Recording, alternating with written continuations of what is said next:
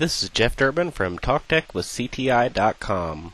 We're going to install and configure and run a program called Ccleaner. So let's get started. Open up Internet Explorer, and we go up here to the address bar and we type in www.ccleaner.com. Hit enter, and here we are, Ccleaner.com's website. Ccleaner cleans up your temporary internet files and a bunch of the other temporary files that are scattered out across your system that, they over time they can cause your system to run a little slower. There's some really easy ways to run it, so let's go ahead and download it and get it installed so we can, show you how to do it. And it comes to the download page where we go download from filehippo.com, which this is perfectly fine.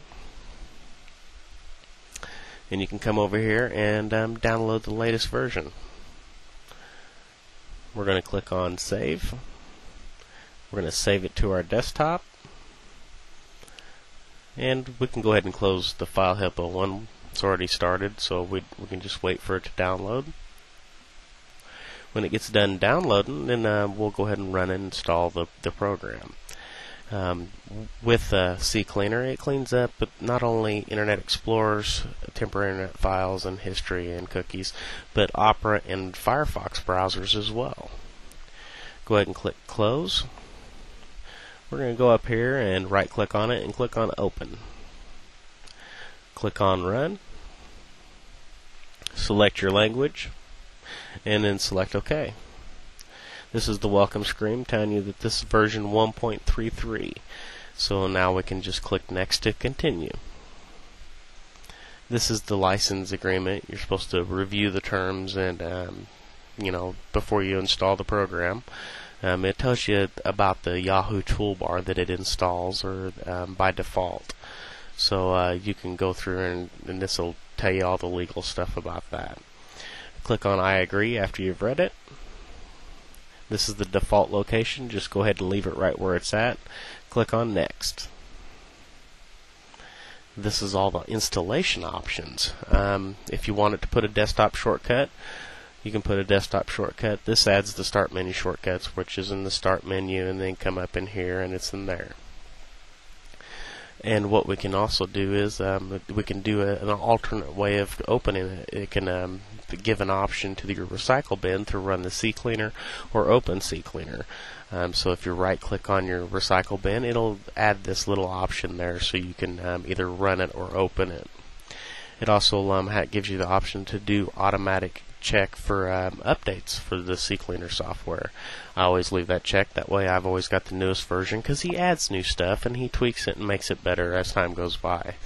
To support the Yahoo or this Ccleaner program, he uses the Yahoo toolbar. If you install it from here, it'll allow you to use the services of Yahoo at kind of a search button in your Internet Explorer. I'll go ahead and leave that for now. Click on Install, and it's installed. Says it's completed. Click on Finish. So now we can run it. Well, I don't like all the clutter on my desktop, so I just go ahead and select these two things and drag them down here to the recycle bin and drop them off. And click on Start, and then I'll click on Ccleaner, or you can come in here and go to Ccleaner.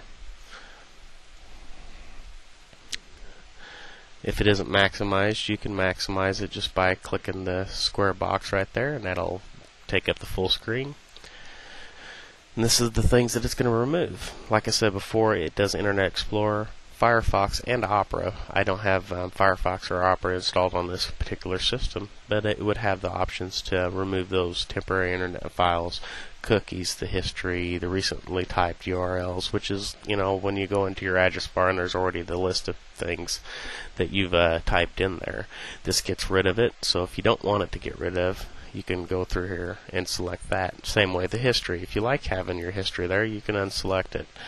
I'm going to go ahead and do the autocomplete forms, which is when you're type it into a form on the website, and it saves that option for you.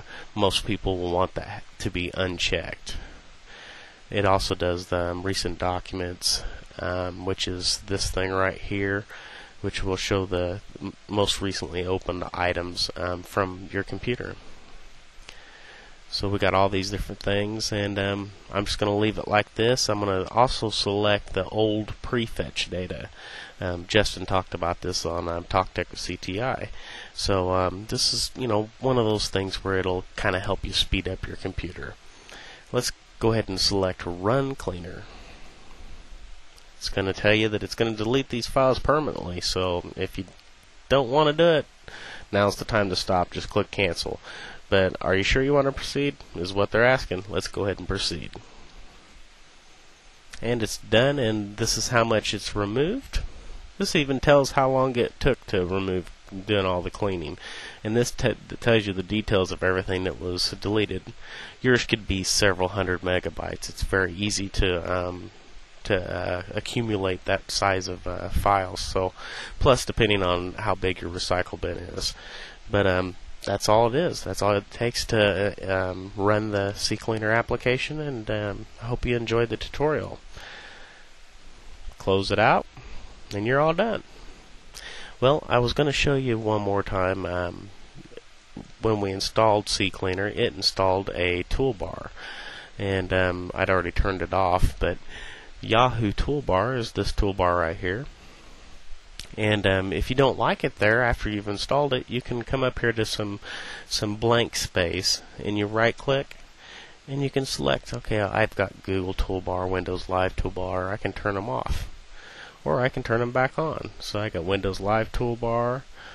I can go in here and turn on Google toolbar, and then I can do the Yahoo toolbar. Quickly your screen gets cluttered up, and to clean it all back up, all we have to do is right click on it, Windows Live toolbar's gone. Right click on it, Google's gone. Right click on it, and Yahoo's gone. And now we're back to the way we were. Click on close, and thank you for listening to and watching the tutorial. If you want to see more, come to www.talktechwithcti.com. Thank you.